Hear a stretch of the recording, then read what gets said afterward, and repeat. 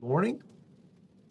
Well, I hope you have your Bible and you get you something to drink as we get ready to start this very last session out of the Old Testament that we've been studying for this quarter. And this last one is on Lamentations. Now, it's a book that we don't study a whole lot about because it is five funeral poems. These five funeral poems written by Jeremiah after the fall of Jerusalem. So these are called laments, or that's when we get the name Lamentations that Jeremiah has written. And we're going to look at one of those today. This will be the third funeral dirge or poem, and they're pretty neat. Let me start off with a question for us that to open us up before we even begin into looking at this Lamentations, and that is, how does God's peace differ from other kinds of peace that we may experience? And what's the difference between God's peace and like a mother who has had her kids all day long, and when she finally puts them to bed at night, she has peace and quiet. That's a type of peace, is it? Or, from a war, peace from war. That's a different type of peace that we're talking about. What's God's peace?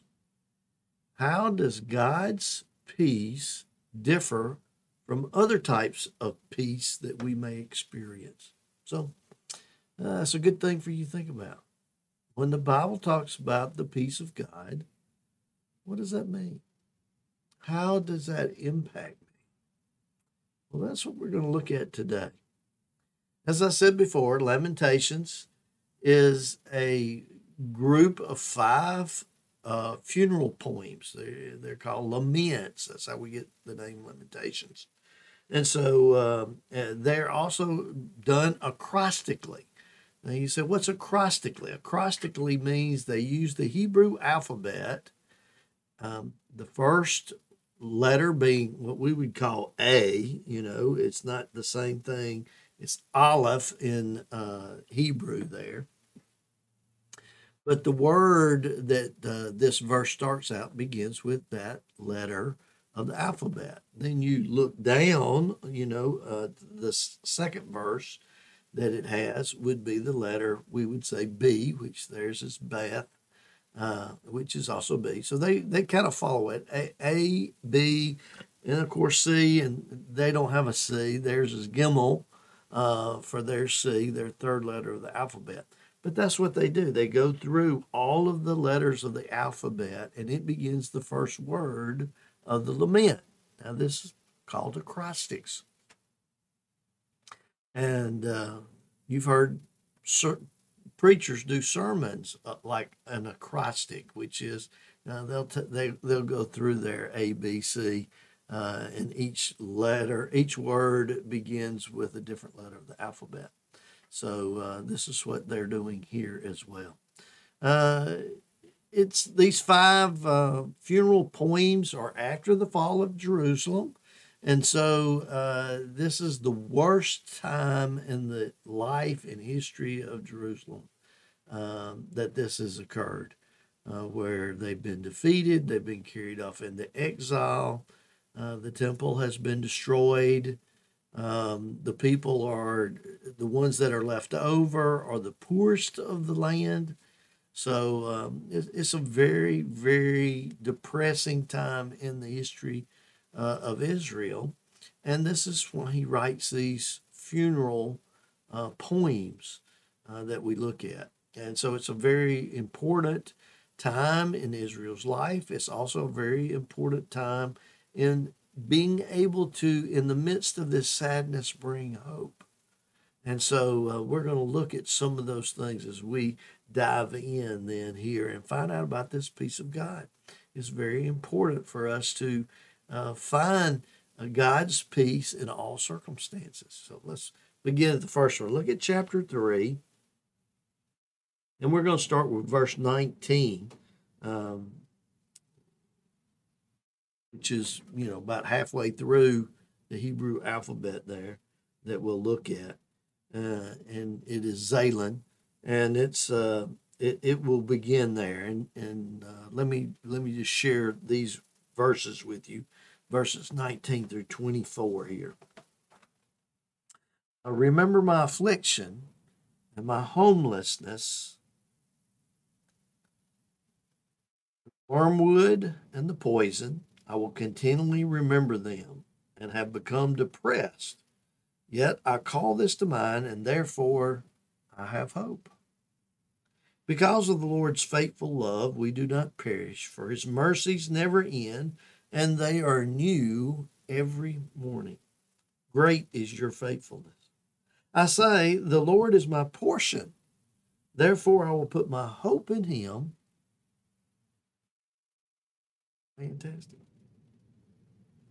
So as he is in the midst of this funeral dirge, in this funeral poem that he's doing, he's talking about this hope.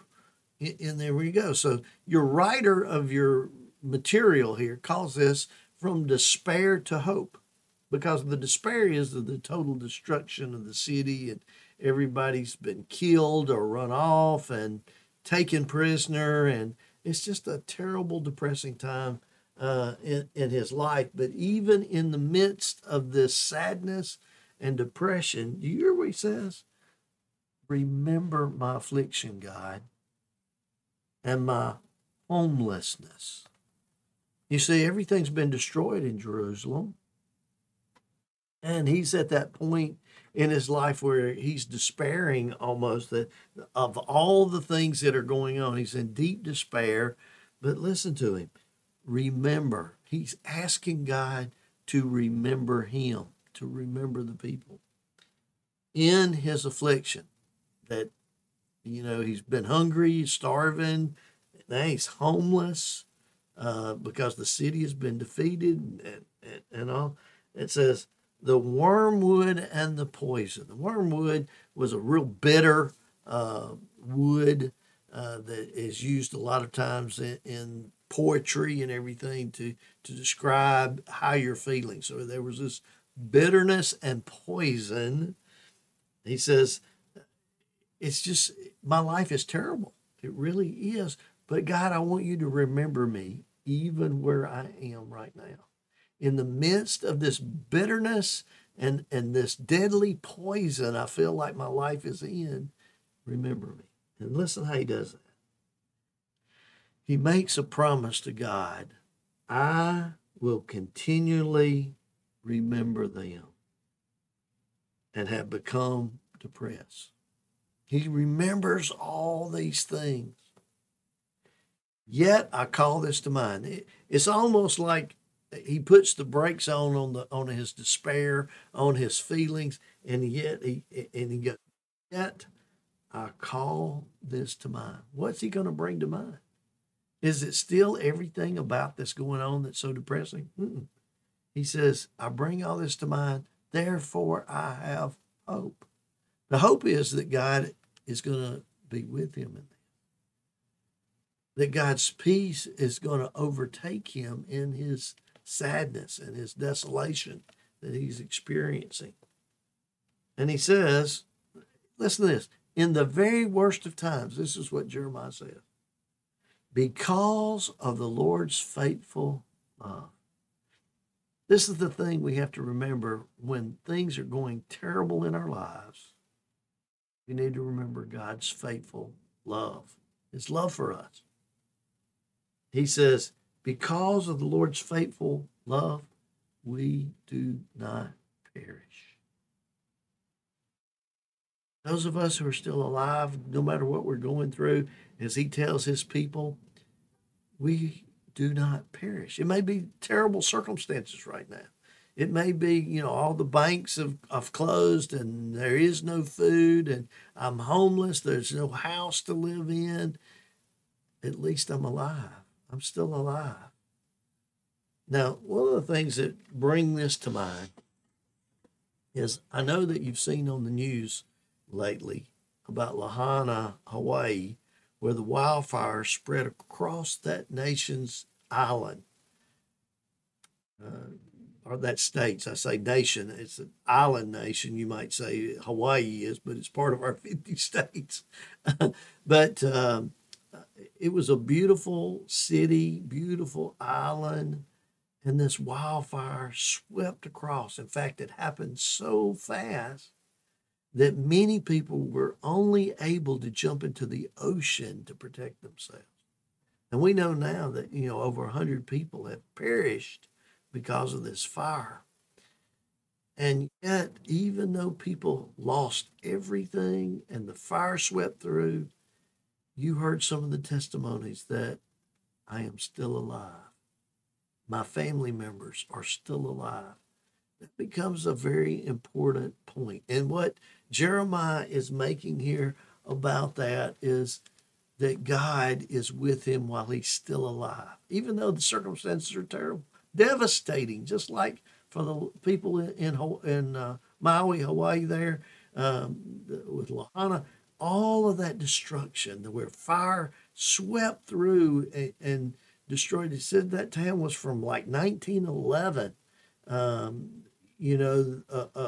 Some of those buildings were, and they had generation after generation of pictures and memorabilia from the past.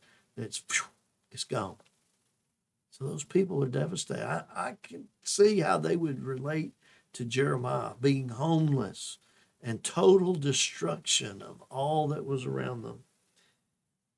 Jeremiah can say, because of your faithful love, we do not perish. For your mercies never end. You were merciful. I'm still alive. Listen how he says that. Your mercies are new every morning. Isn't that a great way to think? But this becomes a great song in some of our hymnology, that your mercies never end. They're new every morning. Great is your faithfulness. God has been faithful, hasn't he? Sandra and I we started our life so young. I was 19, she was 18. And we began to have children and college, trying to work on our degrees and all of this stuff. And we were moving around. I worked for the Corps Engineers, co-op student, and we moved around just every few months in between semesters. It was hard. It was tough. But we had each other, and we experienced a great loss during that time when we lost our Sandra was pregnant with our second child. And she lost the baby in the 8th month. And it was a terrible time.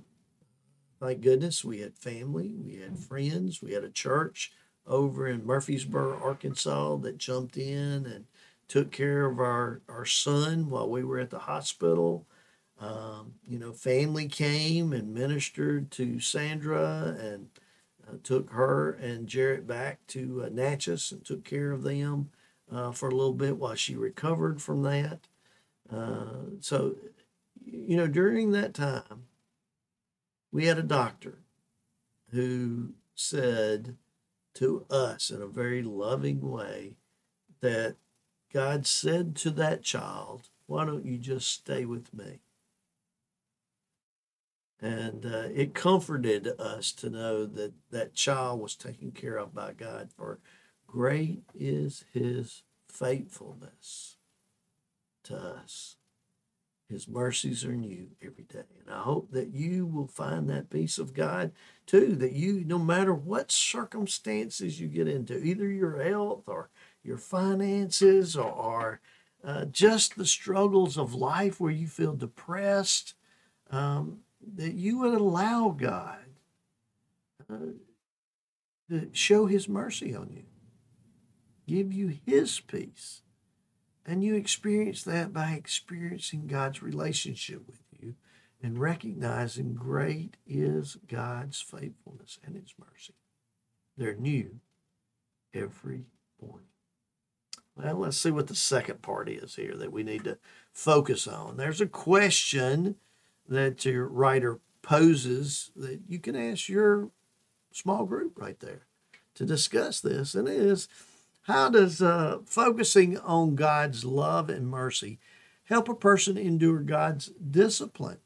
Now, this is where Jeremiah is remember, his nation is being disciplined because of the broken covenant. The people broke the covenant. They were worshiping other idols. They were mistreating widows and orphans and the aliens in their land. And because of that, God's judgment came on them. God's discipline came on the nation. And the nation was destroyed by Babylon. Remember that? Well, the writer here wants us to think about this question. How does focusing on God's love help somebody endure God's discipline? That is, we know that we've broken God's word or we've disobeyed his commandments, and some of the things that happen in our life are from God's discipline. That is, he disciplines us to turn us back to him, to begin obeying his word. Now, no one likes to have discipline. You remember growing up? And when your dad started reaching for that belt and it came off his waist and went, folded it, you knew it was a bad time. But most of the time, you knew it was coming if you had done something that your mother or father said not to do. And this was discipline. I remember my dad once said to me, "This is going to hurt me more than you." And I said, "Are you going to whip yourself?"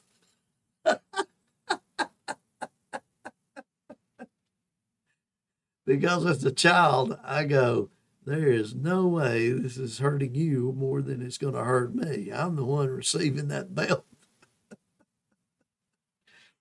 But you know, when you became a parent and had to discipline your own kids, you know how hard it was at times when they stepped across the line of one of the rules that you had for your house, and you had to punish that child in order to get their attention so they won't keep doing that. It does hurt you as a parent, doesn't it? Because we want to just be able to love our kids without having to do a spanking or putting them in the corner or taking away something that they treasured in order to get their attention about breaking a rule. Well, this is what God does to us as well. And so this question, how does focusing on God's love and mercy help a person endure God's discipline? Well, one, I knew that belt was coming when I did something wrong. We need to understand that when we break God's covenant, when we do something wrong that is against his will for us, we face his discipline and we know it's coming. But you know what? We know he's doing it out of love and mercy.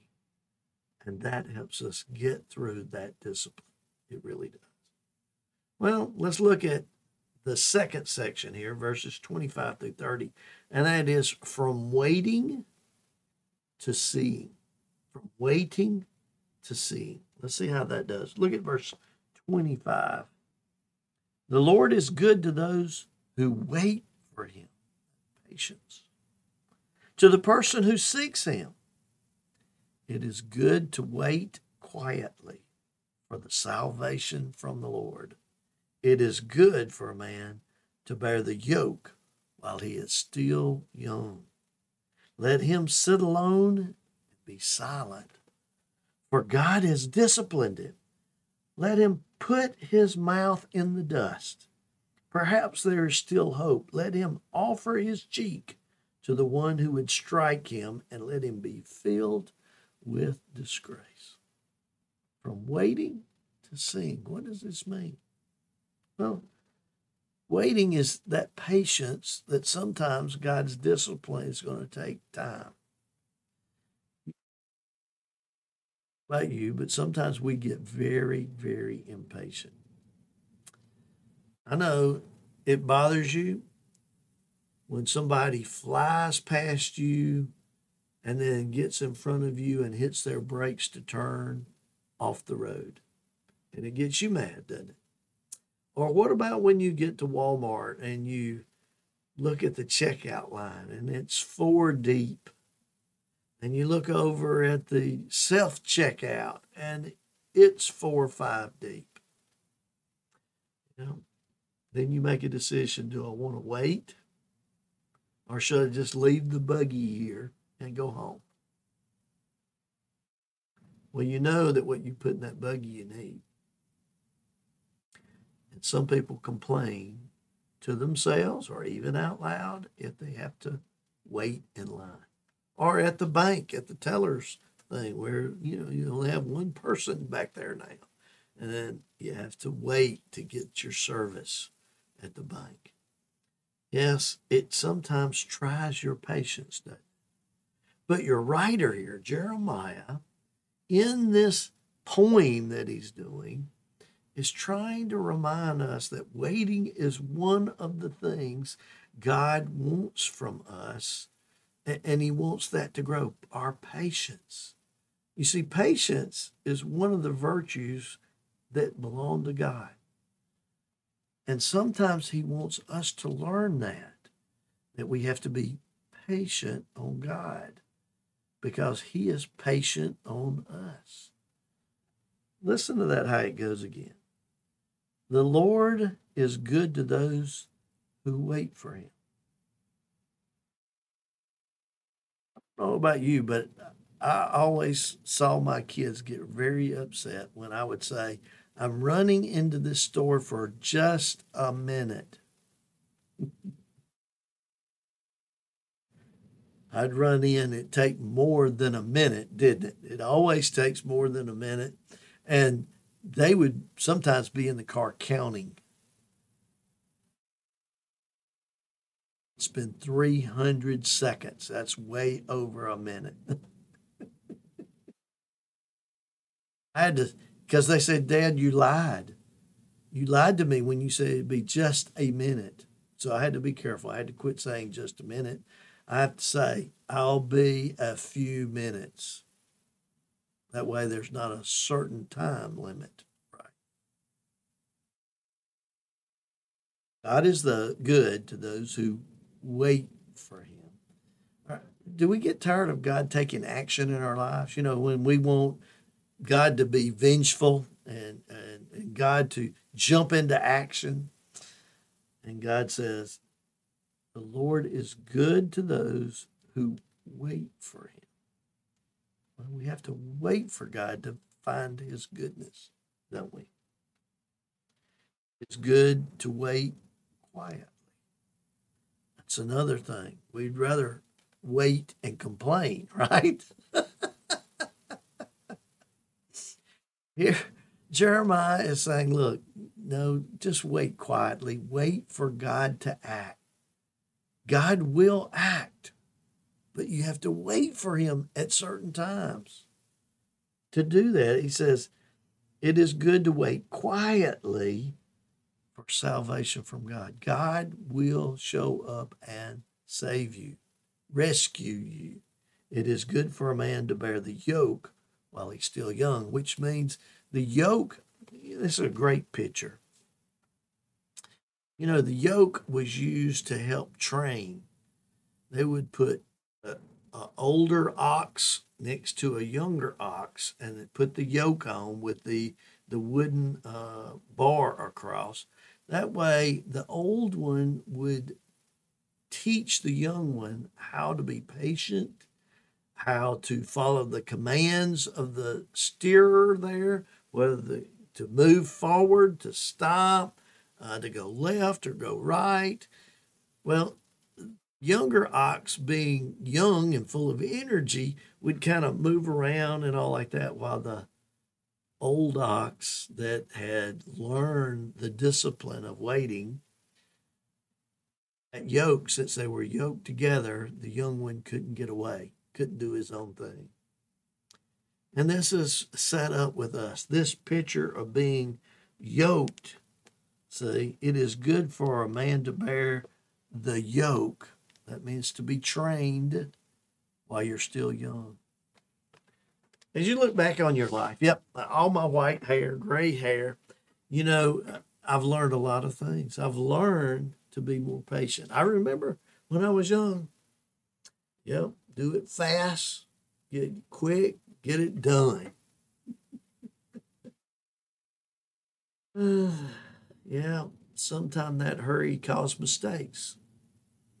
And I wound up having to redo some jobs because I didn't take my time. I didn't check my measurements or wasn't patient with some people, especially my children. Remember that? It's amazing how much more patient we are with our grandkids than we were with our kids. You know why that is, don't you? We've learned to be patient. God has placed his yoke on us so that we are more like him. Now, there are times we're not patient. There are times that we are inconsiderate. Yes, you know why? We are sinners. And we mess up. But God is still having us in training. God still has us yoked up with him. And we need to face the discipline and wait on God. And here Jeremiah sees that in the destruction of his country, and he knows that God is going to be there to rescue them. It's going to take 70 years for the rescue to take place, for them to come from captivity all the way back. But Jeremiah is certain that God will fulfill his love for his people. He's patient for them. So it says then, let him sit alone and be silent. That's what Jeremiah's going to have to do because, he's there. For God has disciplined him and let him put his mouth in the dust, which just shows that idea of bowing down before God, getting dirt in your mouth because you're face down. You are realizing that sackcloth and ashes type of approach of humbling yourself before God is this illustration that you and I need to humble ourselves before God when he is disciplining us. Perhaps there is still hope. Let him offer his cheek to the one who would strike him. And we see that in the New Testament where Jesus tells us if someone strikes you, you should turn the other cheek. Look where that came from. Is this Old Testament passage from a funeral poetry song. Let him offer his cheek to the one who would strike him, and let him be filled with disgrace. Hey, you've messed up. Were you disgraced when you got a whipping from your parents? Well, of course. You got caught. Did your parents, I don't know, but if yours did like mine did, my dad would say, I'm so mad at you right now, I'm not going to whip you, but go to your room and think about what you've done. Well, that was probably worse than just getting the whipping right at the moment. What? Where you had to go to your room and what did Dad mean by think about what I've done? I got caught. You're not really upset except that you got caught, and you go, yeah, and then you start thinking about, I really shouldn't have done it. I was told not to do it, and I did it anyway. So I deserve the spanking I'm fixed to get. And it just added to the tension, to the pain. Or I saw that sometimes people put on extra pair of underwear right before they got hit. Oh, God's discipline, our parents' discipline, they're very, very much similar. It's because we've done something against the rules. Here, God is trying to teach Jeremiah the same thing about that, from waiting to see. Let me ask you this question. How does waiting for God look like, and why is it so hard? How does waiting for the Lord, what does that look like, and why is it so hard? Good question for your group. Got another one. Why is it so important for believers to wait on God and learn as they do so?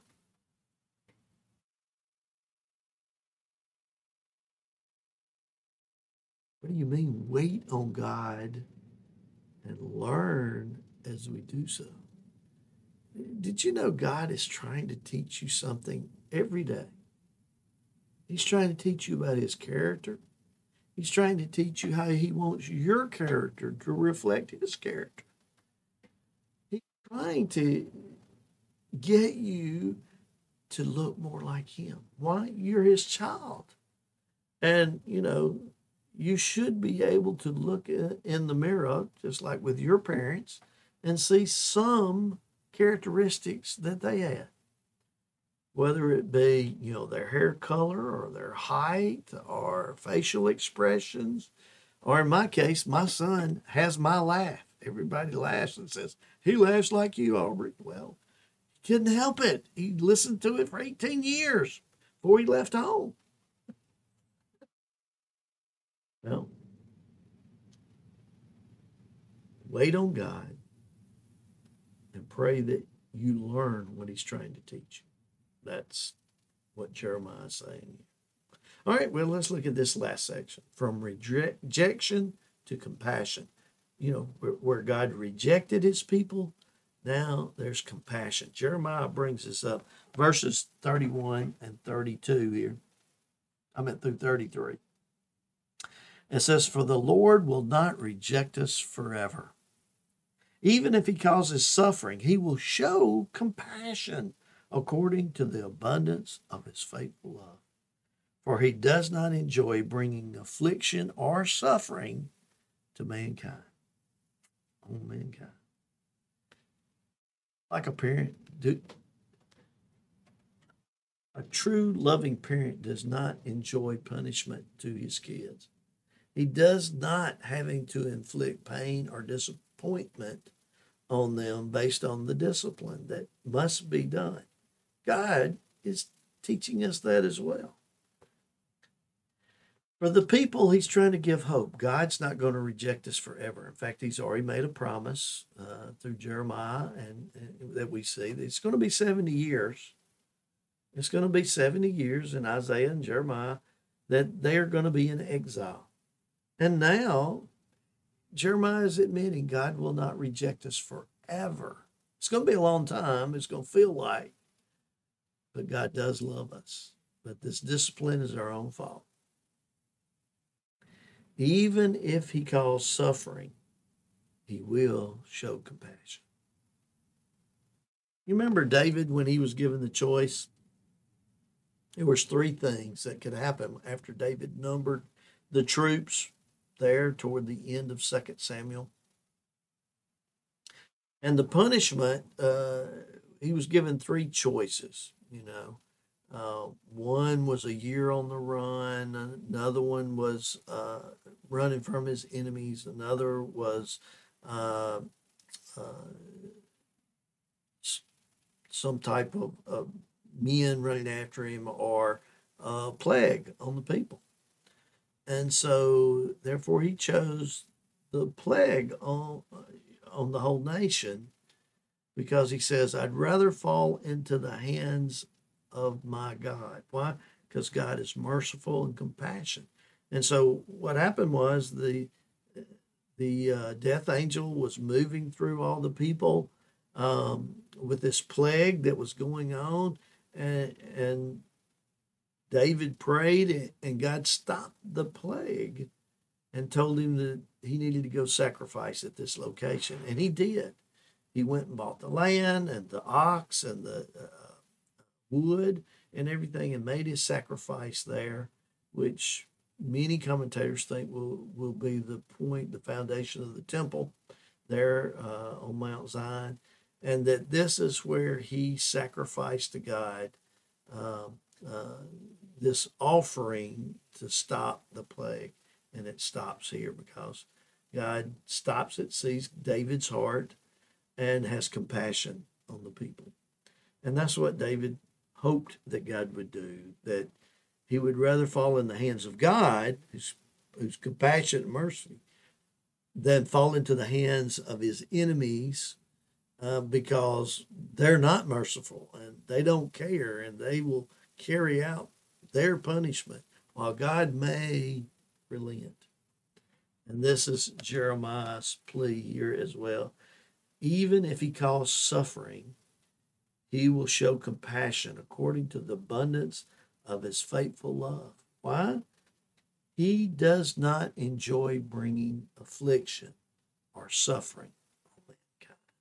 And that's important for us to know. It's not something God enjoys doing.